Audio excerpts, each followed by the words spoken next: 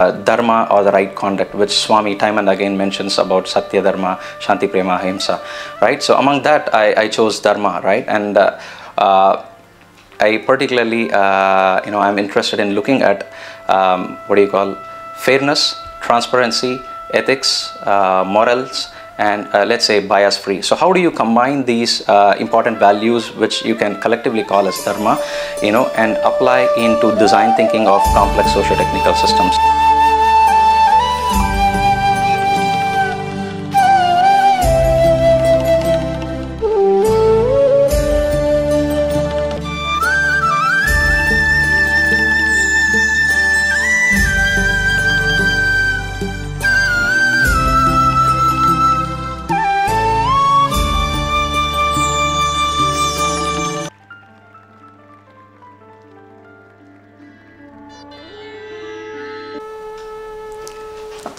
Sairam everyone, my humble pranams at the divine lotus feet of our beloved Bhagavan, Sri Satya Sai Baba, and here I am today before you to share a couple of incidences from my personal journey of values that I've learned being part of Swami's organization, and how I could stitch that into my professional life, and in my personal capacity, and how I want to relate that to my professional practice is something that I'm going to share with you now. Number one is the commitment to time and time management, right? So these are two very important values that is something that I've have been lacking, but this is something that I have observed being part of Swami's institutions in Singapore while I was doing my PhD. So here is Sai's organizations doing plenty of activities that I was closely associated to. I've been observing how people commit to the time, be it on a Saturday or a Sunday, to be part of these activities, be it Bal Vikas class, or practicing and teaching Vedam, or holding, let us say, a weekly bhajan on a Friday evening. So I've been observing how dedicated people are, several people, how they have inspired me, in shaping my own value system within, right? And so without getting into the details now, as a scientific, professional coming back to India, now I've moved to India. So to give you a little background about my personal or professional life, today I'm here, I'm heading innovations within the Center of Excellence in Emerging Technologies within the Tamil Nadu's e-governance agency. So I'm where my special interest lies in how do we use and apply technologies, especially advanced technologies and emerging technologies, and kind of create new value chain, which is what I call as innovation, and how do we apply it to society and transform livability, or the quality of life of our citizens, including me, right? So this is my special interest, and with this background, looking at how systems are designed here, I would like to give you a quick incidents and an experience of mine. So if you have to practice time and time management and commit to someone about time, how challenging and difficult it is in India, unlike in many other parts of the world, right? This is you can imagine how difficult it is with a given way that the system's traffic congestions are, how the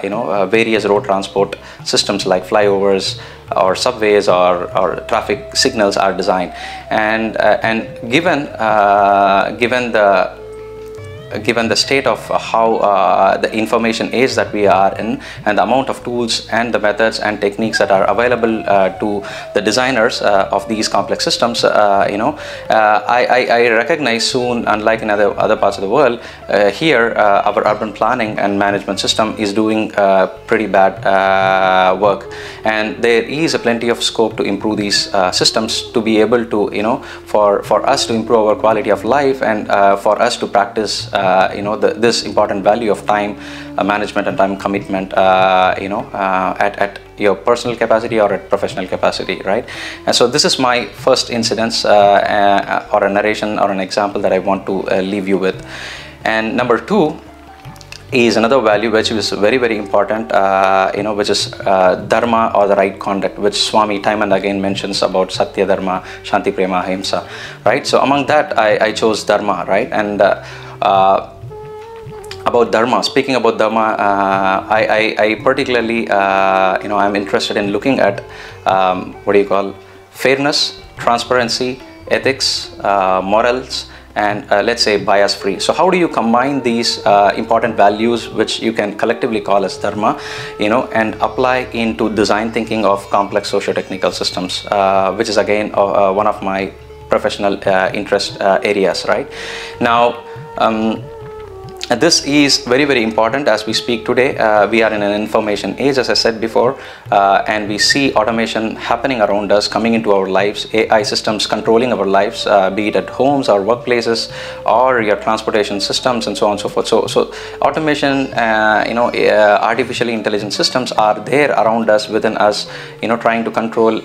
taking into consideration of your data, personal data, private data, and many other things, right? So this is now in this context, the world has recognized, scientific community has recognized the importance of embedding these dharmic principles, as I mentioned before, transparency, ethics, fairness, into how these artificially intelligent systems could make decisions, considering collective good of many people, rather than the people who design it or own it or deployed it into some environment. So at my current capacity of head of innovations of technology, innovation and society for the governance, I am particularly interested in progressing this scientific body of knowledge, and this is a field that I wanted to carve a niche for myself, and probably Swami has put me in a right position, is what I see, and have given me ample opportunities and placed me in the last 10 years into a right path to be able to appreciate and learn all these values, and probably I would be able to do some justice as what Swami deems appropriate going forward